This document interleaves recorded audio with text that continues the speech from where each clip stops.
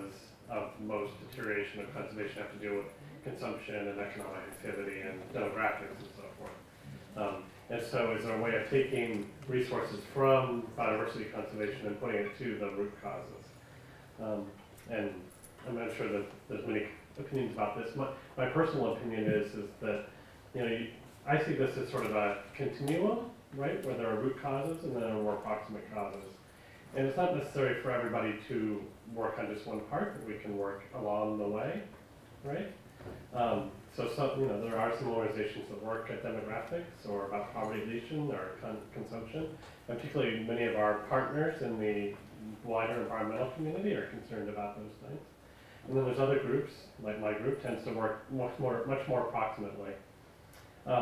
I think in terms of resources, the place we should look for is not, as we might say, from Peter to pay Paul, right? This is what Christians might say, but rather to look to where all the resources are. So not the little flows that kind of go into the good things, but the big, huge flows, like Belinda was talking about, that go into other sectors.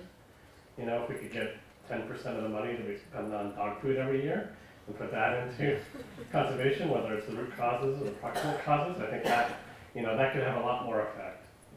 I was once at a meeting and someone gave a very passionate talk about African wild dog conservation. And at the end she suggested, and they spend so much money on tigers and elephants. Why do they do that? They should put more money into African wild dogs. And I think that's just beating ourselves up within the conservation community, rather than to look, at the true wealth and abundance of this world and this creativity and this economic activity, and trying to, I think, mainstream is a good word, our values and our interests into the larger activities of the world. Thank you. I actually, if you could just stay for a minute, I actually wanted to ask you particularly too, because I really enjoyed, it could be for everybody too. Yeah, sure, I enjoyed your talk, and yet I still feel that at the end of the day, if I understood it right, the main goal was still to find the largest tracts of undisturbed land, and those are the places to concentrate. And my question is, if we need to, it seems on the one hand everybody is talking about changing that strategy and looking at social issues and looking actually more where the human and natural world are coming together. Mm-hmm. And I wonder why to in the end of the day focus there and not on the intermediate places where we're really losing the battle and where we still have a chance to work, whereas those big tracks, in a way it's a simpler solution, maybe difficult to get the money, but a simpler solution. Right. Well, I think for myself that the key point about the human footprint is it actually allows you to ask that question about, the question was about resource allocation, sort of along the gradient of human influence, right? So should you put most of your money into the places that are being most hammered by infrastructure, most influenced by infrastructure, or should you go for the wild places? Or the intermediate places, right? So you could, I'm going to try and do this in an Israeli context, should your conservation money go into Jerusalem and Tel Aviv, or into the agricultural areas, or into the patchwork reserve system that Israel has? And again, I think there isn't one answer. What's important to me is a complementary set of answers, right, that we're working across that. So I think we need to be talking to the people that are planning your cities and your infrastructure and your roads about how their activities impact conservation. We should be talking to the farmers and the people that are running the fish ponds down below about how that affects, and then we should be also managing our protected areas. And if you ask me what the right allocation of funds, and this is maybe where we want you to come up, is I think a good chunk of funds should go into the wild places, because my theory of change for the next 100 years is that nature is going to continue to contract and contract and contract.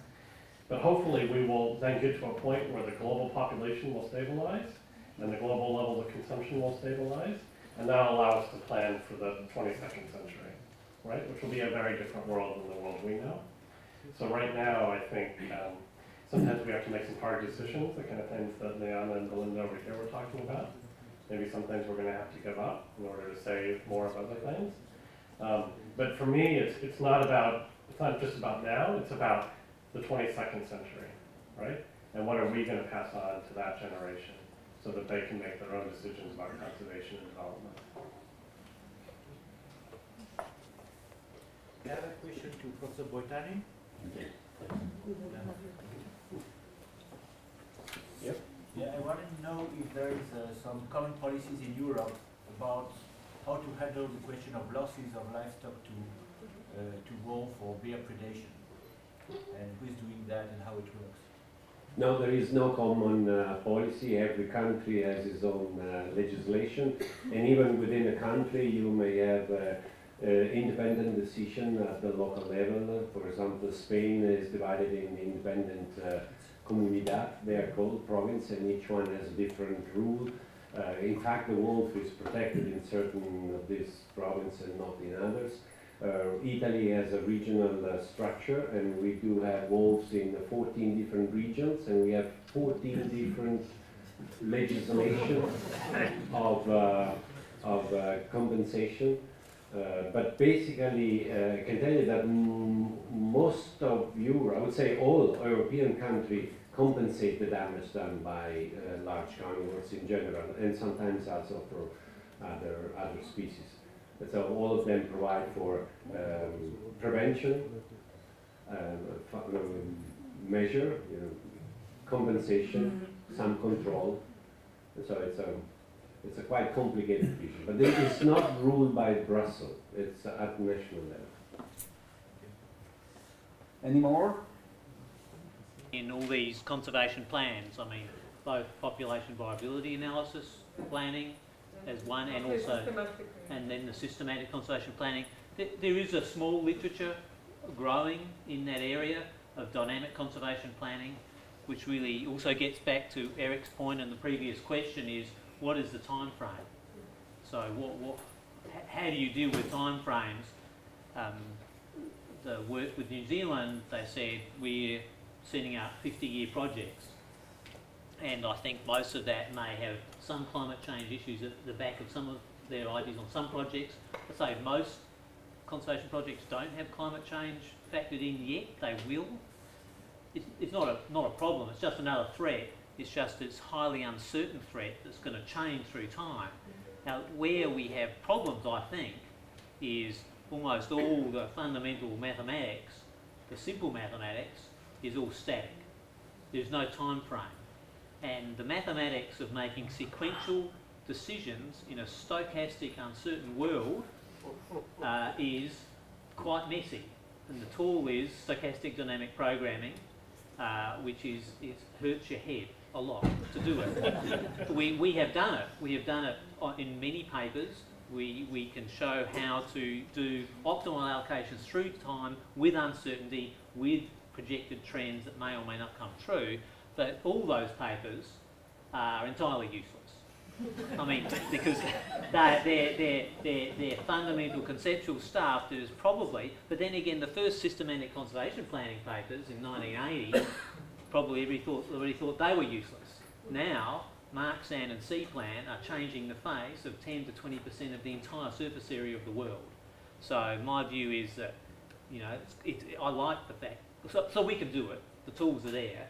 It's harder. It means everybody, the agencies, the NGOs, everybody's technical skills have to go up. We need politicians who understand probability. We need them to understand scenarios and uncertainties. And I think actually the climate change people are doing us a big favour. All this dispute, but at least they've got those trajectories, they've got scenarios, they've got uncertainties. Politicians have been forced to understand risk and probability, and if we're going to do projections for conservation under climate change, we're going to have to use more of them. And maybe, I dream of a world in 10 or 20 years' time where, these things actually can be discussed publicly, not sort of in universities. We can talk about probabilities. Well, the Dutch, they give weather forecasts and they give you a probability of rain. Okay, maybe that's what everybody should do, because in a country like Australia, obviously we are too stupid to understand probability. They tell us it's going to rain or it's not going to rain. But of course, their models would never say that. Their models will actually say it's a 40% chance of rain. But for some reason, some moron in the media says that is too complicated for the Australian public. But of course, we all gamble every day, and they won't understand probability, so we'll ignore it. So I think we, you know, literally, the society's just got to deal with more technical things, and that's going to help us deal with making decisions under uncertainty. But it requires everybody lifting the game, really. Okay. Yes. Yeah, there's a lot of worry in wildlife conservation in particular about China. Not only is China a really huge country and very diverse and very, very full of people, right? But also China in the ways of those allocated human influence maps I was showing. A lot of the resources, China's sucking resources, and particularly wildlife resources, out of a goodly portion of Asia. So, I mean, in terms of my institution, we work at sort of the policy level with China, and then we work with them at the landscape planning area. We have a big project in Tibet, and we're working on tigers in the northern part of China and so forth. But personally, I think what's important is to try and talk to the Chinese in Chinese terms.